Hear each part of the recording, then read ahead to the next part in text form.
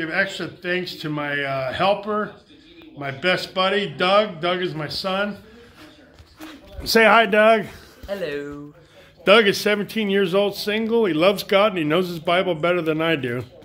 And he's a big helper. He's been helping me out quite a bit here for the last couple of years. He wants to get into small engine mechanics.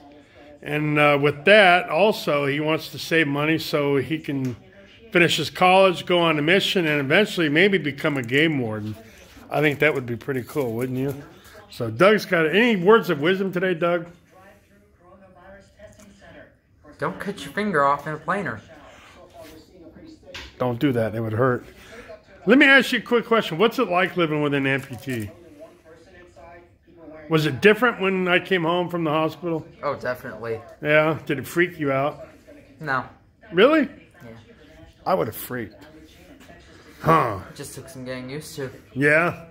But overall, do you even think about it anymore? No. Other than when he threatens me to take my leg away and beat me with it or hide it from me? Yeah. Well, there's some advantages. Well, thank you, folks. And like I said, Doug is a big helper. I'm going to give this back to Doug.